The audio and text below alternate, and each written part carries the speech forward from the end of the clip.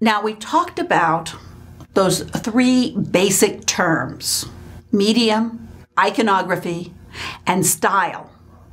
And we've gone into style a great deal. But now I want to give you some more terms. And the two other major terms, one is composition and the other is patron. Now, composition is the unified organization of the visual elements. Or you've got all these visual elements. You know, what if you had a canvas that had, a dot of red here and a texture over here and a line down the middle? That may or may not be a work of art.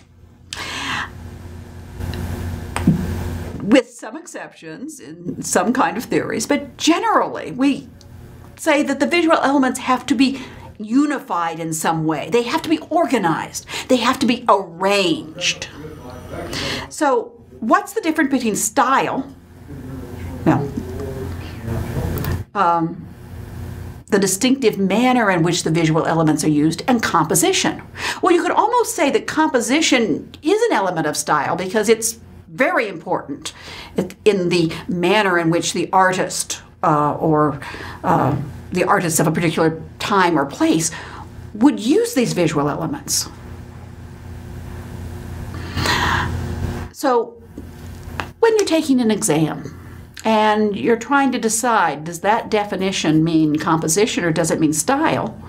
Look for words like unified, organized, arranged. And that will tell you you're taking all the visual elements and you're putting them together. You're creating a composition. And sometimes artists use that name, composition, as the title of their artwork, particularly in 20th century and contemporary art, as we go into the 21st century. Sometimes artists will just say, oh, this is composition number 1, 2, 3, 4. And particularly with works of art that have no subject matter from the visible world, works that are non-objective or non-representational. But all works of art have an arrangement of the visual elements, a composition. Now, generally we think that composition should be balanced in some way. And there's two different types of balance. One is symmetry, and the other is asymmetry.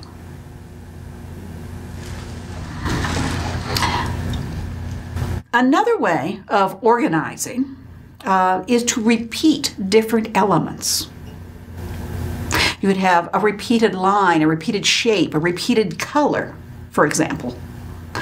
And when you repeat something, we say that it sets up a rhythm, just like in music.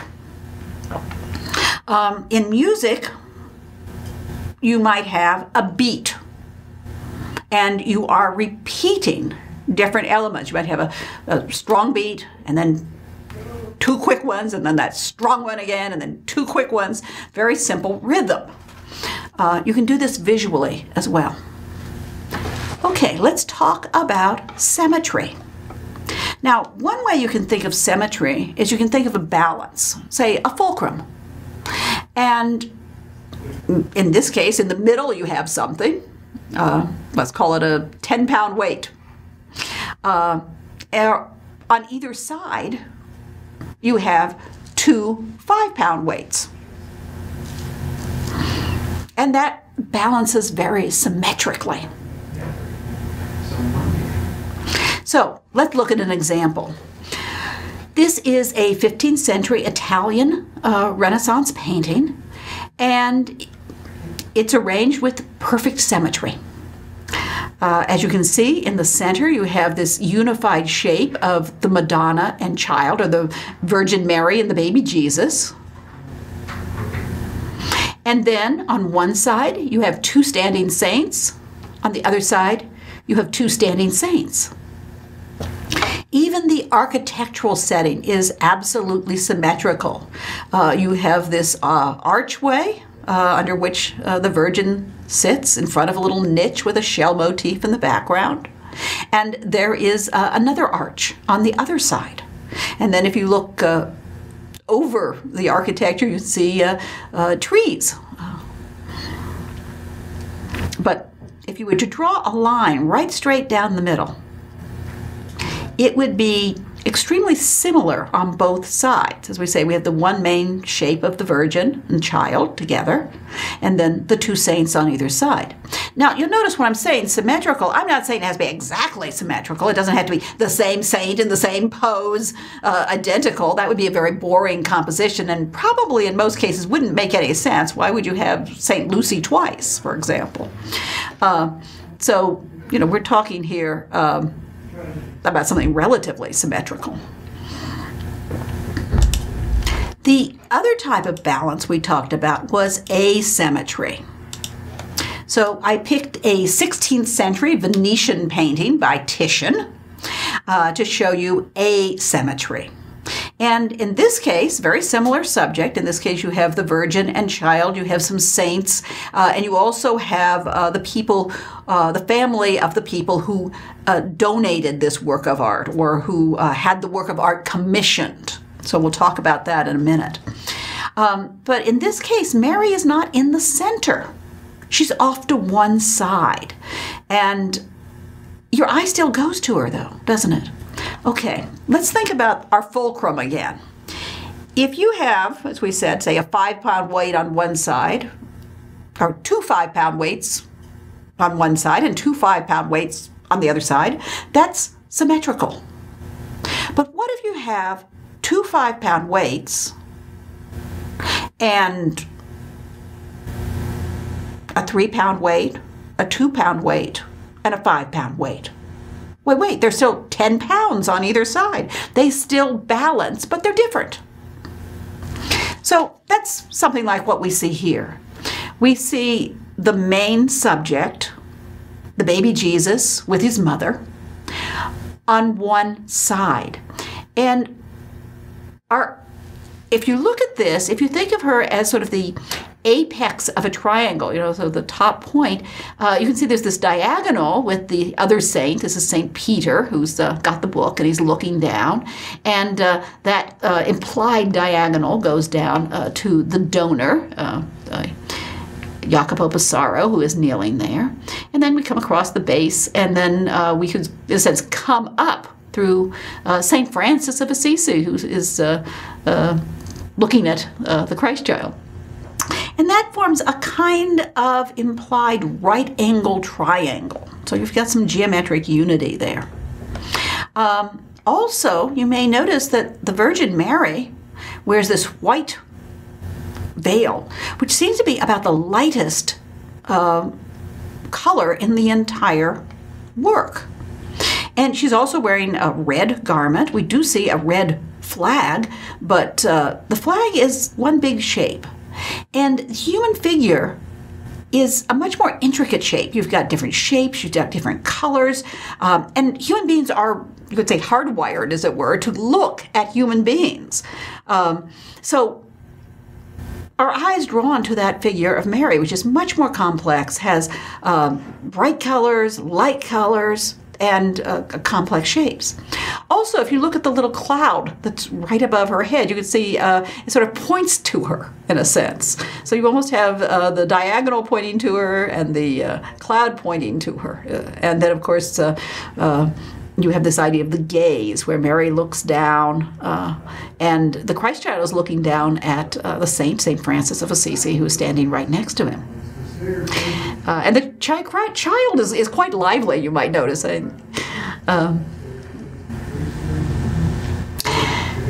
Okay, so it's still balanced. For example, you have that big red flag across from Mary. And that certainly, it balances it out, but it's not symmetrical. We still want to look at the more interesting shapes and forms of the Virgin and the Child. And then, of course, that's only about halfway up the picture. On the other side, sort of, going to the left, where she's on the right, or our right, we have this cloud with these angels holding the cross up above. So, it all, because this is a little further over on the left, the cloud extends over all the way to the edge there. That also helps to provide some balance. Okay, so there's asymmetrical balance, or asymmetry. Now, I mentioned the people who commission the painting. There's different ways that artists make a living. And in many times, most of the art was commissioned. In other words, someone ordered the painting or sculpture from the artist. And often there'd be a contract. It would say, what the subject matter was supposed to be, what the size of it, what materials were supposed to be used, especially if expensive materials would be used, like gold or ultramarine blue. And there would be oftentimes you might have a schedule. When you're supposed to get so far along and you'd be paid so much, and when it would be due. So much art is commissioned or ordered from the artist. Other times, of course, in certain periods, and this is probably much more frequent today, the artist paints a painting and hopes that someone will buy it. In religious, so the person who commissions the work of art is called a patron. And you've heard that, the patron of the arts. It can also be someone who supports the artist. For example, the Duke of Milan invited Leonardo da Vinci to come and live with him and stay in his palace and work for him. And he gave the artist support. He gave him probably a stipend. He gave him room and board, and presumably when he painted a painting for him, paid him for that as well. The Duke of Burgundy paid an annual salary to Jan van Eyck. So he was Jan van Eyck's patron. So there's different ways to be a patron, but essentially the person who's supporting the artist or paying for the work of art is the patron. And it can be an individual, it can also be an institution. You could have an organization that pays for a work of art. We often call today people who are patrons of the arts, people who donate money to support, say, the symphony or something like that. So there's a number of ways you can be a patron. And when we're studying the patron and the purpose of the art and all of the things related to this, we talk about patronage studies. Now, we have another term that we sometimes apply to the patron. In religious art, we often call the patron the donor. And this comes out of the same root as donation. So the idea is you're creating the work of art and you're giving it to the church, you're donating it to the church. As a matter of fact, very frequently the donor and his family and their descendants still technically own the painting, which is displayed on their family altar in the church or the chapel. But when we see the donors, as we call them, the people who paid for the painting and maybe their family represented here, and they very frequently are shown in religious paintings kneeling to the saints or to the Virgin and Child or to Christ or whatever they're showing. But in Christian art, they often are shown kneeling there, and we call those donor portraits. If it looks like the donor, it's a portrait of him. And so here you see Jacopo Passaro, Signor Passaro, kneeling, and then the other members of his family, the male members. We don't in this case see female members, although they are frequently represented in art. And this painting actually is called the Pesaro Madonna, after the patron, because there are so many paintings of the Virgin and Child by this artist, Titian. You couldn't just say the Madonna and Child. You have to distinguish them in some way. And in this case, we usually do it with the name of the patron. Okay, I want to give you some other stylistic terms.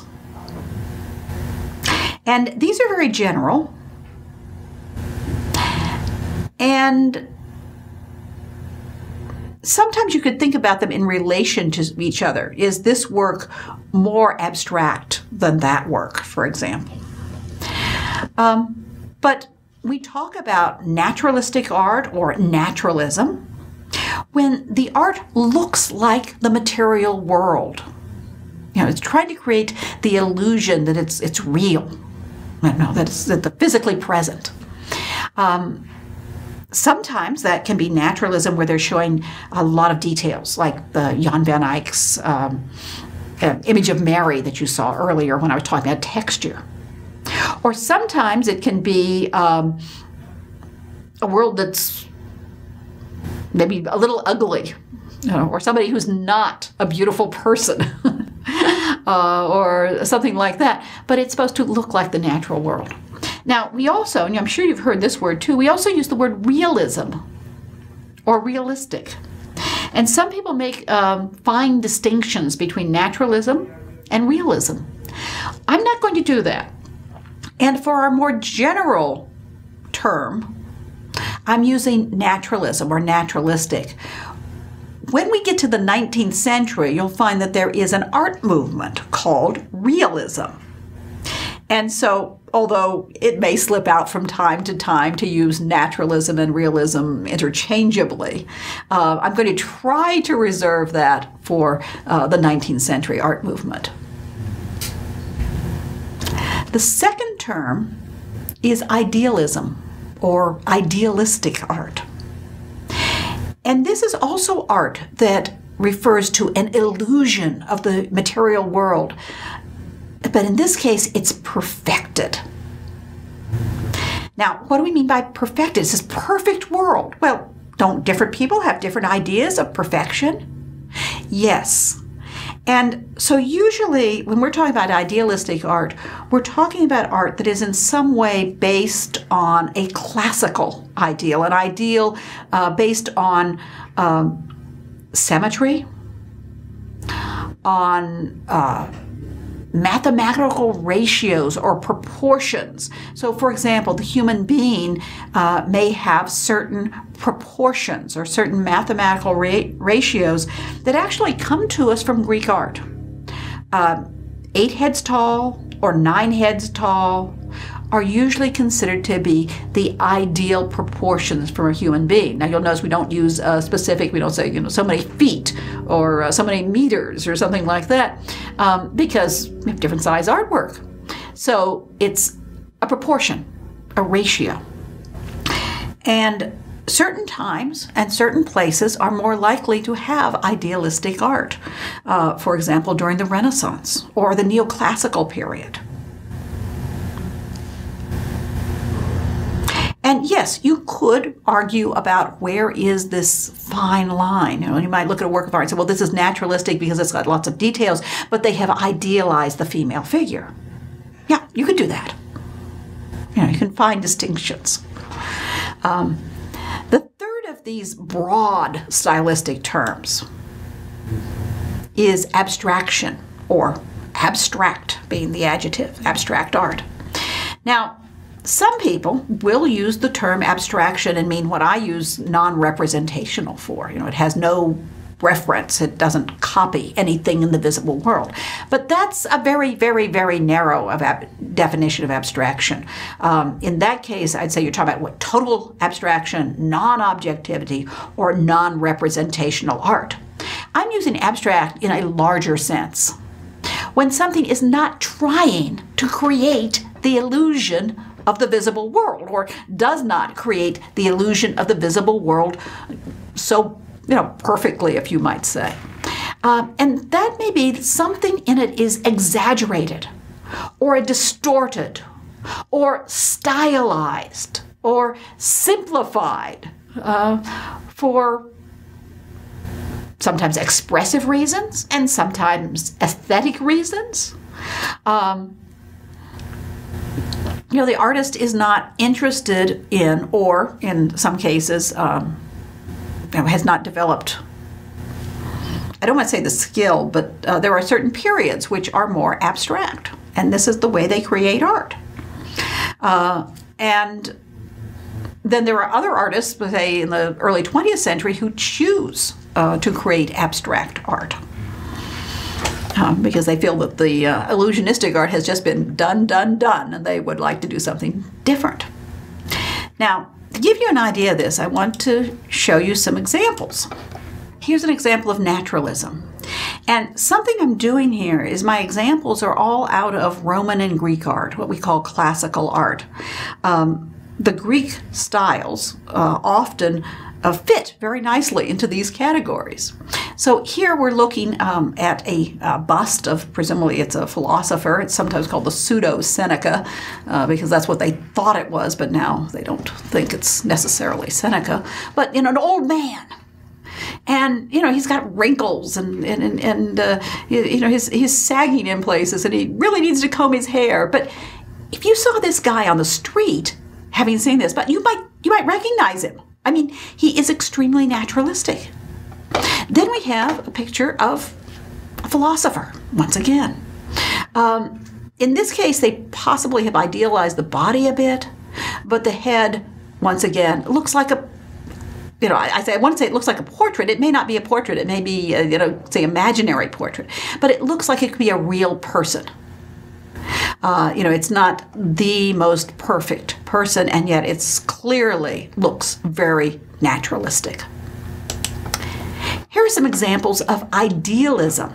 You see a work of art that you've probably seen pictures of before, the discus thrower, which is a Roman copy after a lost Greek statue from the 5th century BCE by the artist Myron.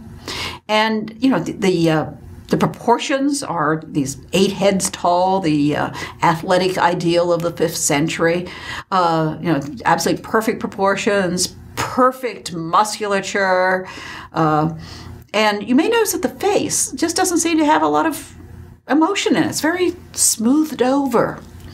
If you were thinking about how a real discus thrower might look, probably wouldn't look like that. Discus is very heavy. And so a lot of times people who specialize in discus throwing would have maybe an overdeveloped upper body strength compared to their lower body. So there might be a little out of proportion there. And generally when you're throwing the discus, this is hard work, so you probably would be screwing up your face. You'd probably be showing the strain of this rather than looking perfectly emotionless, as it were. So this is not how an actual discus thrower, Joe the discus thrower, might have looked like. It is, or maybe I should say Demetrius the discus thrower. It's an ideal figure. It's perfected beyond which the individual mortal probably would not look like this. But we recognize it very clearly. It's certainly an illusionistic figure. And then I have 2 heads here, one in profile, one a 3/4 view. And these are both idealized youths. As you can see, they have this straight nose and the rounded jaw and no wrinkles. The face is in perfect proportion. They don't have a too wide or too tiny mouth or something like that. Everything is in perfect proportion, perfect ratios. So there's another example of idealism. We don't look at this and say, oh yeah, I think that's a portrait of so-and-so who might have their little quirks. Okay, abstraction. Now, these are works from the 6th century BCE. They're earlier than the other works that you saw. And at this point, there's still a lot of stylization of the human figure. Earlier, they had figures, we actually called them the geometric period, where, for example, the torso might look like a triangle. And so they're becoming more illusionistic, more natural or ideal, but they're still very, very stylized, and certain things are exaggerated or distorted. So let's look at the standing figure first. You can see there's parts that are smoothed over, and the way the musculature of the rib cage is shown. The rib cage is simply an incised curving line, and the musculature is indicated by another straight line going down the center. Not quite the way it would be. You've also got these incised lines at the knees. There's a lot of emphasis there. The forms are smoothed over. You have a general shape, but perhaps not specific things that would look very naturalistic. And of course, once again, the face is, yes, the nose is broken. That's condition. That's not how the artist created it. But it's simplified, stylized. Even the hair, as you can see, forms a pattern. Rather than looking like actual hair might. And look at the way the figure's standing. The figure is standing with the weight on both legs, as it were. It looks very, very rigid. A real person would probably have the weight on one leg or the other. They might be shifting their weight. So there'd be a little twist to the body. But, this is somewhat abstract. We recognize it as a young man, a youth. In fact, they call these figures choros figures, which is Greek for a youth or a young man. And then let's look at the face that we have here, this head that we have here. Once again, there's some damage. We have to ignore that.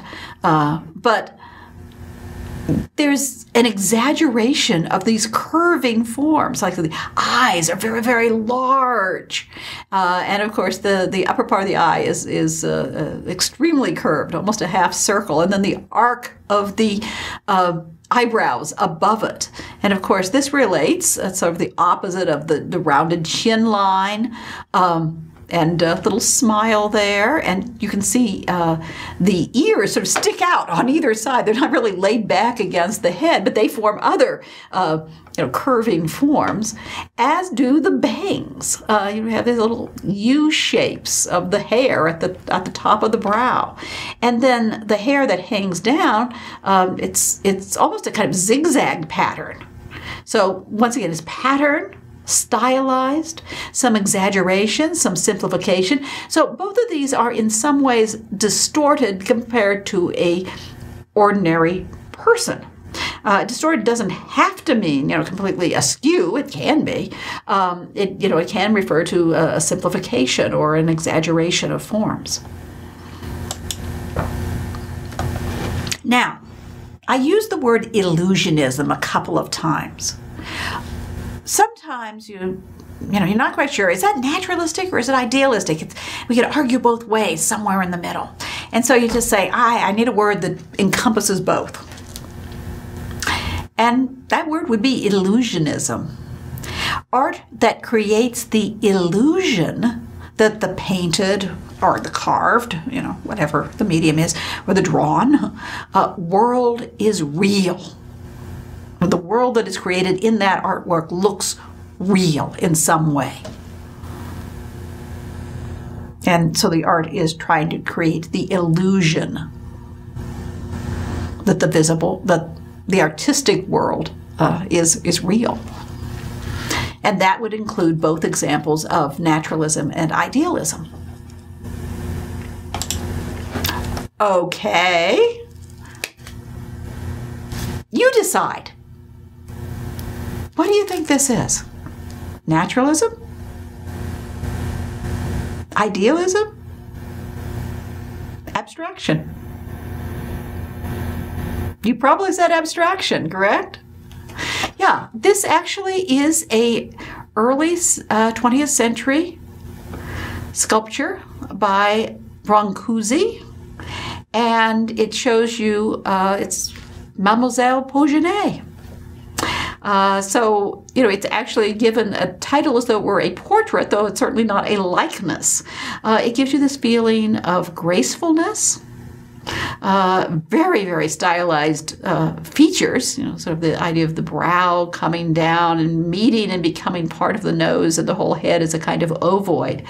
And then you have this fan-like shape that repeats the curving forms down the back. So obviously, I think we would say that this is not illusionistic, it is abstract. Which is it? Well, this is a portrait, a self-portrait by Rembrandt.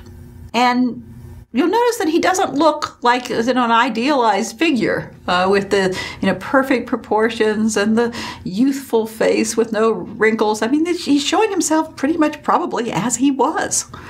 Now he's a bulbous nose. He's probably in his 50s here. He's getting up in years, and he's got some sags and wrinkles. And, it's a naturalistic view of the artist. Which is it? Well, I've got one left, right? And let's just show you a close-up of the face as well. Yeah, this one is idealized. This is a Madonna and child with the young John the Baptist, and it's by the artist Raphael. And Raphael is known for his graceful idealism. So the proportions of this figure are absolutely perfect. You can see this ovoid face, and the features are all in balance, smooth skin, just beautiful Madonna. You'll notice that it's a very symmetrical picture, and symmetry often goes with idealism. Not 100% either way, but very frequently you will see that. Okay.